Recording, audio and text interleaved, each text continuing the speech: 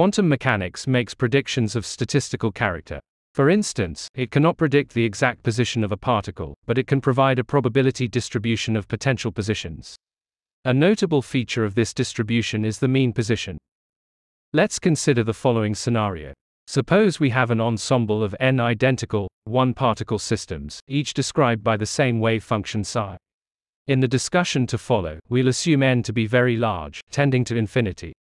At a given time t, we measure the positions of each of these n particles. According to the Born rule, these measurements' outcomes will follow a probability density given by the square of the modulus of the wave function.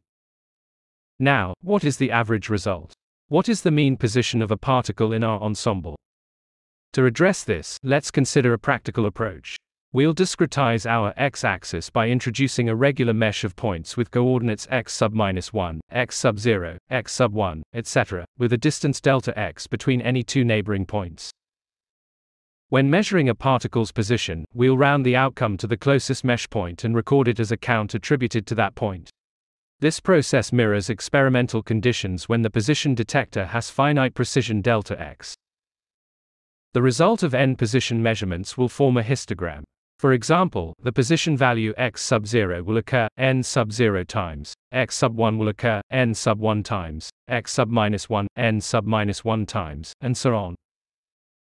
The mean outcome, denoted by x within angular brackets, is the arithmetic average of all individual outcomes. It's obtained by summing all outcomes multiplied by the corresponding counts and dividing by the total number of measurements.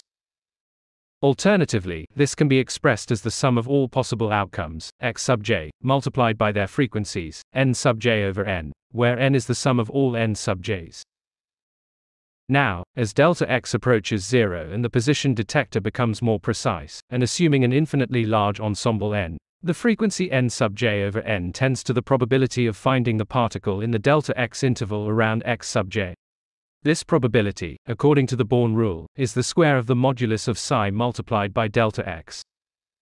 Consequently, the expression for the mean position is replaced by this sum, which is essentially the Riemann sum representing the integral of x multiplied by the square of the modulus of psi. This gives us our final formula for the mean position of the particle. If the particle's wave function is known, this formula enables the calculation of the position where the particle is expected to be found, on average.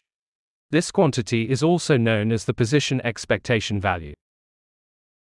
I encourage you to work through the exercises accompanying this lecture.